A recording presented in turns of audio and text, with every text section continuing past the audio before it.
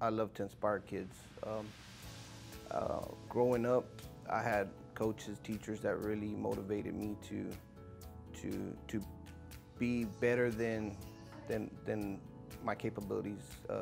They pushed me to go from just an average student to above average, and to develop leadership qualities that I probably didn't know I had. And that's one thing I want to kind of pass on. I feel that it's a duty. I'm a special education teacher, inclusion teacher. I'm currently the PACES teacher. PACES stands for a positive academic classroom with socialization. It's basically a place where students can come and have a little cool down, kind of debrief on any kind of social skills that they may be struggling with. I don't have to see him quite as much because of how much he's helped me not have to be so dependent on going to PACES all the time.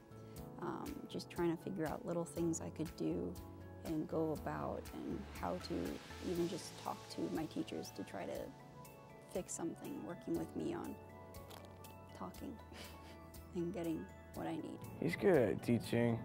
He's got a great personality. He loves dealing with the kids.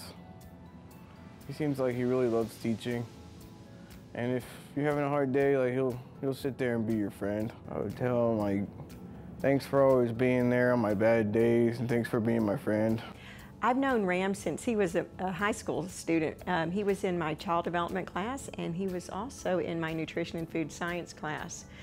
And I've known his family, wonderful people that knows how to handle children that are at risk, that has sensitivities that we as regular teachers don't really know how to handle sometimes. And Ram takes those children on. He loves those kids. It takes somebody pretty special who can go in there and do that every day and work on those. Sometimes it can be pretty difficult, pretty frustrating when you try every day to break through some of those walls and some of those barriers.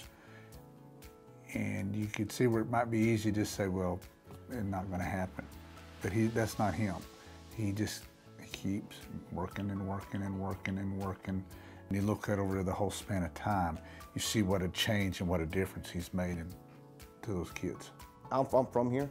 I grew up in Gregory, so a lot of these kids that growing up in this town that kind of had either things going on with their family or stuff like that, I can relate to that. I became a teacher because I had mentors growing up. Coaches played a big role in my life. My parents were my first teachers, and I looked up to them since day one.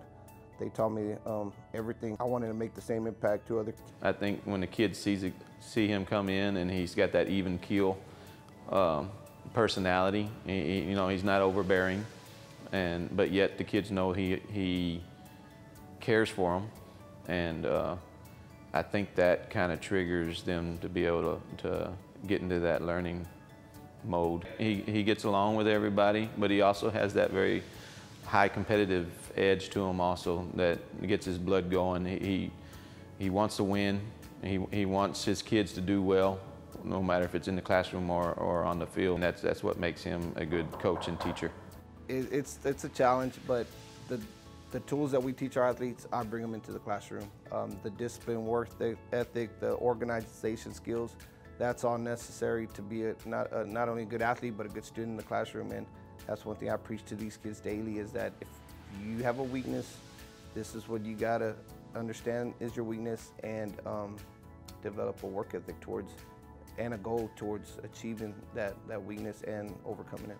Really consider him as a family member, as a dad, because he can be hard on you and be humorous at the same time, but when he's hard on you, it's for something that will help you in the future, whatever he's trying to get at that moment. I do look up to him. He's always pushing you to be the best you can be, making you set goals and living up to those goals, and just be a great person all around.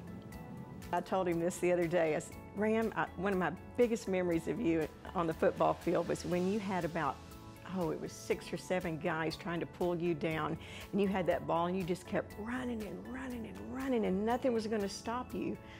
And Ram, you're that kind of guy now. You do this for these kids from the love of your heart. You give, give, give, just like that football player on that field I saw years ago. We are blessed here at Gregory-Portland High School to have you on our staff and to take care of all these children that may fall through the cracks.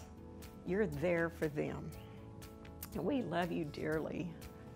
I want to be remembered by my students just by knowing that I was always honest with them, that I cared for them, and that I try to encourage them to do right and to be just leaders in their community and within their home lives. Really, I think the most important thing is to really become independent and care for yourselves and pass that along to their kids one day. When I became a parent, I became a better teacher, and I kind of view them as my own kids a lot of times, and the same advice I give them, I would give to my own kids, and I take that to heart, and I take pride in that.